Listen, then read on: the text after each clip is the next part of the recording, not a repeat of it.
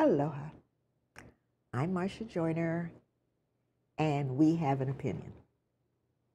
But then, we have an opinion on everything. However, today it's the health department. And what is wrong with the health department? How is it they allow a young man who's been locked up for 30, 40 years at the state mental hospital to leave, to walk away, to get a cab, to get a charter plane to take him to Maui, and from Maui to California? Now, every time I go on the plane, I have to have a picture ID, I have to have a credit card, and a passport. And then they go through all your bags and they do all of this stuff. How did he get that when he's been in the hospital for 40 years? How did all that happen? The only way that happened when he walked away from the hospital, he didn't have all that. And somewhere along the line, and can you pick up the phone and call and say, I want a charter plane, meet me at the airport? How does that work? And now the health department is telling us they can't talk about it. I don't understand any of this. The health department has messed up this whole thing with cannabis, medical cannabis. They really screwed up last year with the hepatitis A. They didn't tell us about it until it was well out of hand.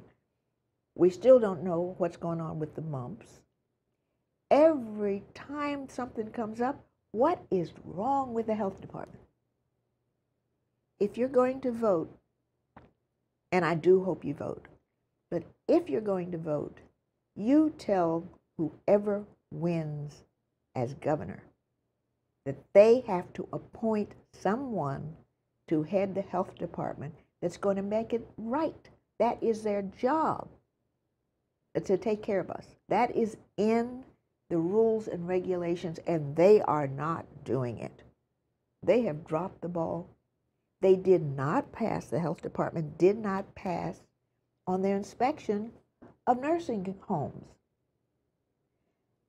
We passed the legislation for cannabis in year 2002, and they still haven't gotten the dispensaries and things up.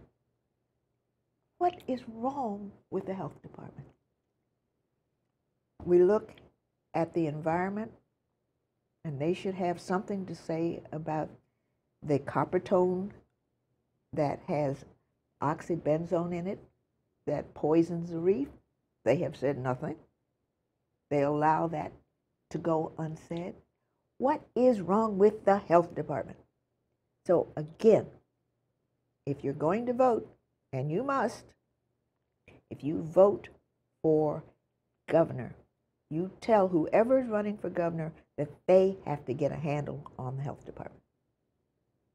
And so, with that, I leave you and remind you that you must, I implore you, to donate to ThinkTech Hawaii. We have 50 people, hosts, that bring you lots and lots of wonderful ideas, suggestions, commentaries. Please keep us in business and donate. Thank you. Aloha.